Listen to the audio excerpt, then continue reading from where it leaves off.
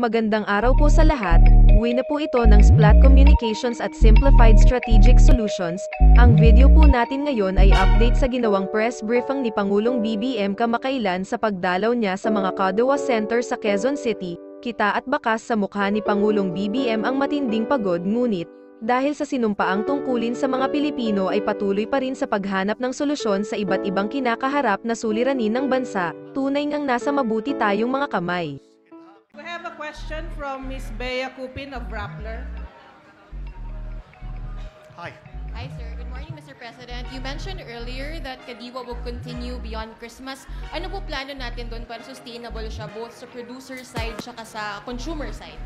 No, for us, what we are looking at, if once we get to a point where it's no longer necessary, where the prices in the markets are the same as what we can give in the Kadiwa, then we don't need the Kadiwa anymore.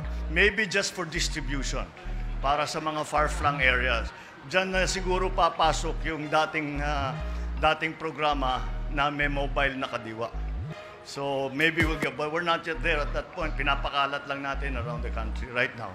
As it stands right now, in terms of supply, we're okay until at the very least February, March of next year. Hopefully, by then, the prices of commodities in the market will have normalized, is what I call it, na medyo hindi na masyadong papalit-palit. So I think we're okay until then. That's our best projection. Ms. Left Narciso from DZRH. Good morning, Mr. President. Good morning. Sir, iniutos niyo daw po ang review ng Mutual Defense Treaty ng Pilipinas sa Estados Unidos. Well, the Mutual Defense Treaty is continuously under negotiation and under evolution. I always call it an evolution because things are changing. There have been many requests and proposals from the Americans, especially under EDCA. So all of that is under study now to see what is really feasible and what will be the most useful for the defense of Philippine territory. So, kasama po ito sa napag-usapan ninyo ni VP Harris? Ni VP Harris? Yes. We covered that and many more subjects. But essentially, on the security, yun, tinitingnan natin yung kanilang pinopropose, yung mga joint exercises and EDCA, the use of our bases, all of this. We are in the middle of that. Palagay ko, by early next year, we will have something more concrete to tell you. Sir, Mr. Ian Cruz from GMA7. Good morning and congratulations, Mr. President. Good morning. Sir, ang tanong ko po, yung sa West Philippine Sea, may partner na po ba tayo sa joint exploration ng oil? China po ba, America or Australia? Marami na tayo actually naging partner. Ang problema is, yung problema kung bakit natigil ang negotiations. No, maalala ninyo, nag-pronouncement si Foreign Affairs Secretary, si then Teddy Boy Locsin. At sinabi niya natigil ang negotiations dahil of constitutional problems. Ang talagang nangyari dyan is kasi kine-claim ng China, kanila yun. Atin naman talaga yan. So sinasabi ng Pilipinas, basta yung batas, kailangan masundan yung sa Pinas. Ang sinasabi naman ng Chinese, hindi. Amin yan eh. Kaya kailangan masundan is Chinese. So yun talaga yun ang roadblock doon. Mahirap makita kung paano natin aayusin yun.